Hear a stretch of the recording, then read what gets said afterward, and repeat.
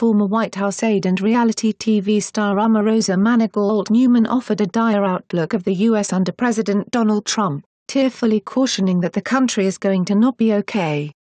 Her comments came during an appearance on Celebrity Big Brother set to air Thursday, according to Politico. Manigault, who was fired from her post as White House Director of Communications for the Office of Public Liaison in December, was shown in a clip as co-star and TV personality Ross Matthews asked if she was concerned for the country under Trump's leadership. "Yes," Manigault said, then remarked, "I'd like to say it's not my problem, but I can't say that because it's bad." Asked if the U.S. would be okay going forward, Manigault-Newman replied, "No, it's going to not be okay." Politico reports that the former White House aide, who appeared alongside Trump on The Apprentice, added that she had fretted about the president's social media use while in the administration. "I was haunted by tweets every single day," Manigault-Newman said. "Like what is he going to tweet next?" Manigault-Newman said she urged Trump to tone down his rhetoric on Twitter but was overruled by other White House staffers. After moving into the Big Brother house last week,